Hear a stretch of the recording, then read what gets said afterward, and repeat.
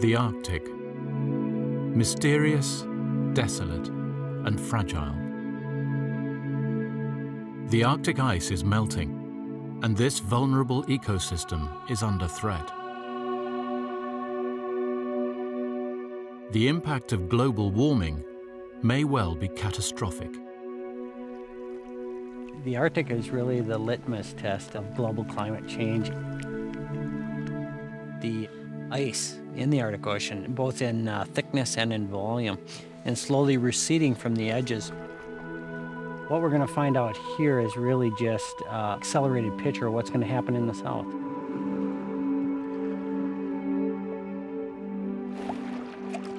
I want to cross the Arctic Ocean to bring attention to global warming. We're going to cross from Siberia to the North Pole to Canada, first ever summer crossing of the Arctic Ocean.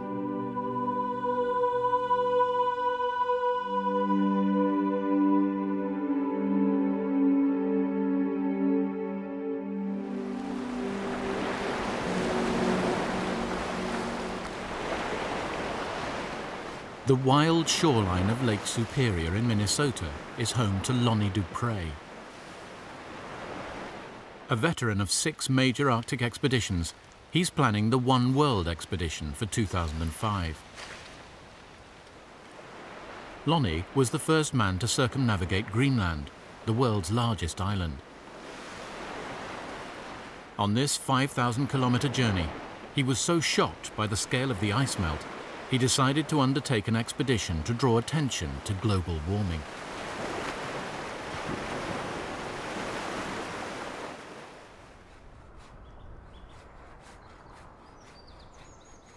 When not exploring, Lonnie manages to combine his love of the wild with building traditional wilderness homes.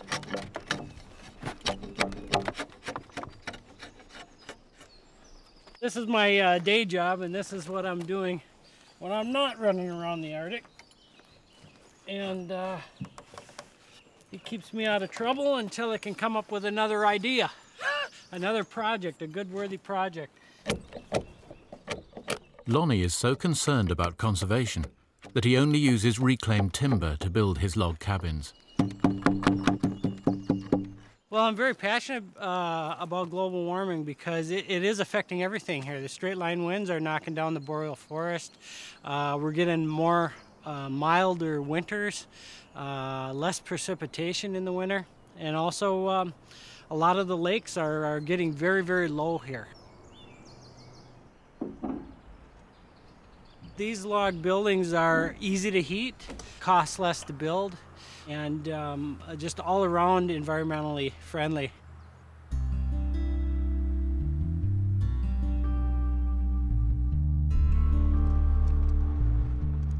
This first summer crossing of the Arctic Ocean is extremely dangerous. Lonnie's strategy will rely heavily on his recent Greenland Arctic experience.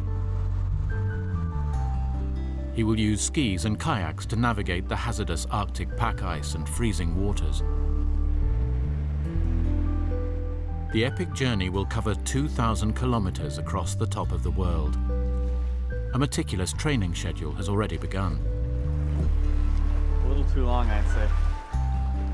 Eric Larsen, a friend and fellow explorer from Minnesota, will join Lonnie on this expedition. Eric's strengths are he's quite an athlete, but what it's going to really take is a lot of mental preparedness. And that's something you get, I think, more with age. He's 10 years younger than I. It's going to be a little harder on him. He's going to be missing home quite a bit. There's going to be a lot of things eating on him.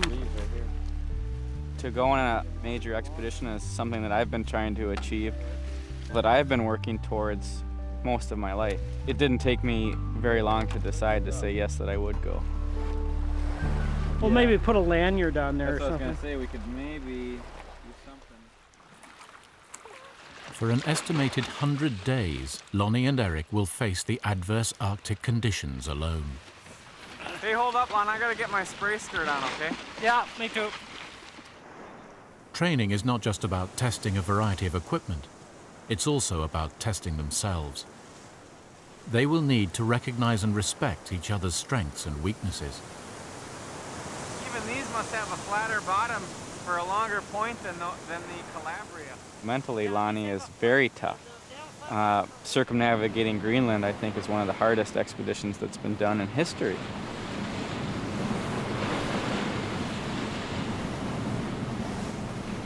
For myself to go out alone and do something like this, I would be a fool, just because I don't have the experience. And so his Arctic experience is going to be very important to our success.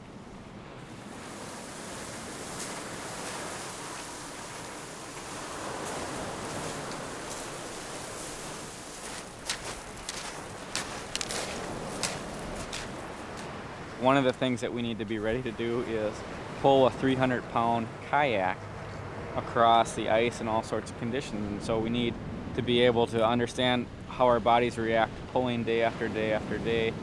And so training is something that both Lonnie and myself take very seriously. And what we try to do is mimic the exact conditions, or similar conditions, I should say, that we're going to find on the Arctic Ocean. We've been training with tires pulling along the coast of Lake Superior, and people drive by or walk by, you think we're a little twisted.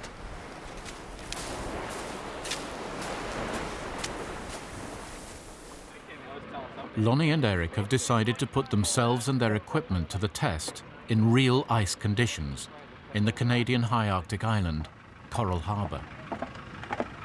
Very well done.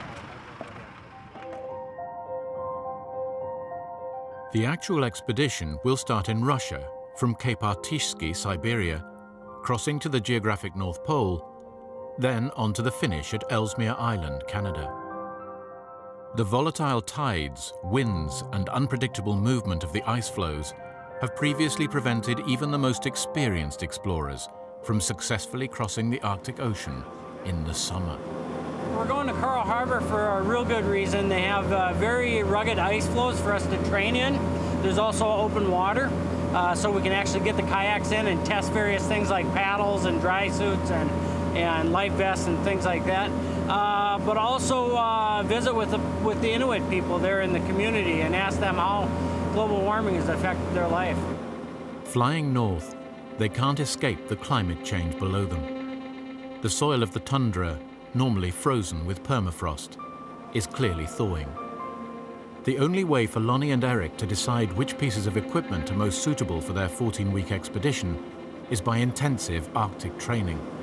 We need to test the length of the boat, how they're going to paddle, if we can get all our equipment in there, because the first stage of our expedition across the Arctic Ocean is about 70 kilometers open water. We need to be extremely safe. It's a very dangerous undertaking.